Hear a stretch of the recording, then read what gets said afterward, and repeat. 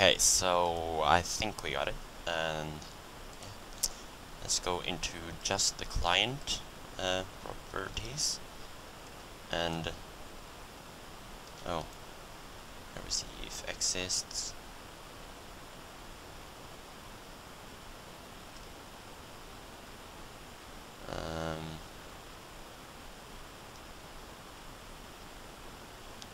Yeah, I think actually it's possible to just change this command line from this to something like this. So now it would copy from the source folder the DLL files we are making, well, the Client.dll. So it would paste it into the bin folder where we actually need it in the content file. And just copy this code. I will put this in the description below. So yeah, let's copy this and go into the server and select all that crap. Rename it to server. Let's copy server actually and go back into here. So this first thing is this is the source folder thing for the source content, and that's where the DLL files will put themselves when you compile. And obviously you want to update those DLL files, since those are the files that actually make the program work as it should. Obviously you want to update them to the version you are on, so you want to actually get your content into the game while you're testing it. So apply and okay, so let's just try to see if this works, the debug button, and then we just need to wait for this. I think I might need to change some more stuff in some files, but let's just check if it works this far. Whoa. I don't know really how long I've been recording now. I will try to finish off the basic making the debugged thing to work in this tutorial, and then we will start on the actual entities next tutorial. Yeah.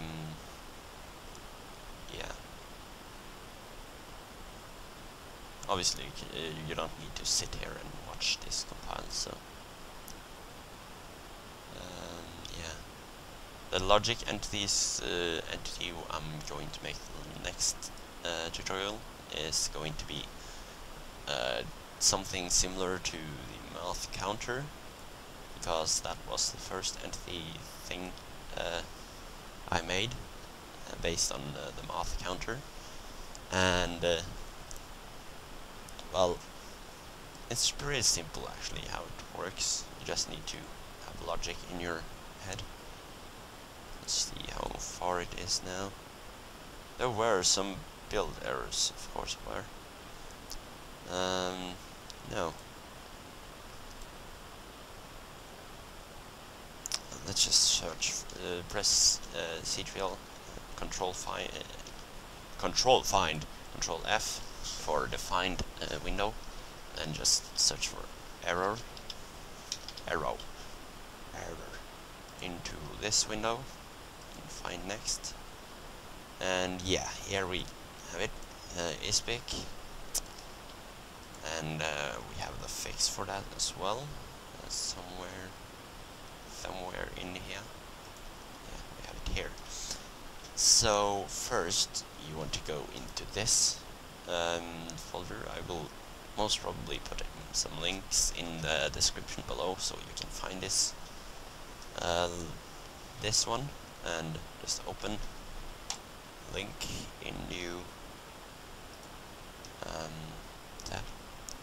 Just wait for this to load. Here we go. Just copy all of this until you find the end if is big.h and copy all, and then you want to go back to this one and see what it says. Yeah, we want to make is ebic file, ebic.h file. So just go into here and let's just go into the source folder. You could obviously put in some sort of some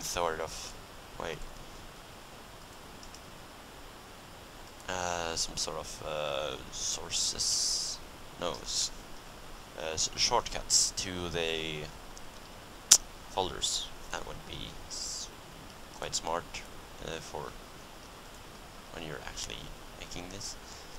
So yeah, forgot to put in the underscore there, in that one and in this one, underscore.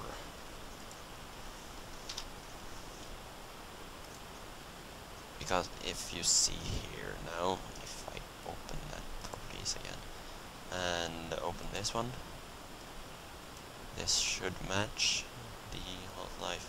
I don't think it doesn't matter if you have big letters or small letters, I think. Hopefully not. Let's just go into here. And oh, that's quite interesting. We need to have the actual source thing here. src, and we also want that into the other one. Yes. So there we go. It's getting quite messy now, but I think this is okay now. Yeah, as I said, if you open that, this will match this one. Just check if it matches, and if it doesn't, just fix it compared to what folder you have in here. Now, where did that one say we would? Yeah, so go to src source, I think it stands for public, and AVI, and yeah, just follow me. AVI, and then just copy this and paste it there, and we want to rename it to ebic.h, and then we want to open it from this one, open file, and then you would want to go back to this folder, Half-Life Modern, just open up the ebic file, and now we have the EAVI file there, actually. Well, it's the same inside this one, since we haven't pasted this code into it. So just go and copy this and go back here to the ebic and press Control A, and you will select all and delete it and paste the code we copied. I won't cover what this actually does because I haven't checked it myself. I think it has something to do with the start of the video, because big is the file that Valve uses for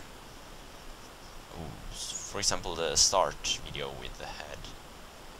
You can actually change the start video as well for your mod, but that will be in another tutorial. So yeah, that isn't actually coding, but whatever. Now we have fixed that part. Just save it. Just Control S as usual in a lot of programs. Just close that up and go back to the thing here.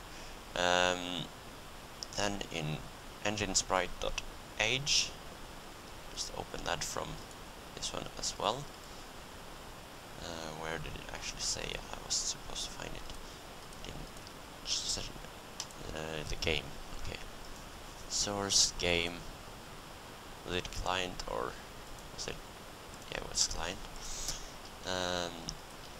Enginesprite.h open, and here we want to go and include. So what we want to do here is mostly like the over thing. Just make that and include, and in the AVI folder, you see here, you get the option, and select that one, and there. That looks weird. Works with both of this, so just make it look nicer. Doesn't really matter. You probably want to make your code look nice, because if else it would look messy for other people if they were to try to if you have an open source mod, you would want people to actually understand what the thing is, what the code is. So yeah, then we should scroll down to this part. You could just search up, for example, this line, you would find it. So copy, and go into here, find that, find next, and there we have it. And then we want to add in these highlighted lines, so copy that and go into here. There we have that one, and go back again and copy this one, copy there and there. Now that should be okay, and then just save that, and then we want to go to sprite_model.cpp. CPP stands for C++, as you might already have understood. Copy this. Yeah, it is in the same folder, so src game client. Let's go there. Open file client, then sprite model cpp, and let's see, where did we want to put this? Okay, yeah, I have done this sometimes before, but let's just scroll down till we find is, yeah, I like to put it here since it's right under the other thing in this same folder. So put it there and just copy this description, so as I said, it will be easier for other people to understand. Is the sprite and beak, and it's not an beak, it's a beak.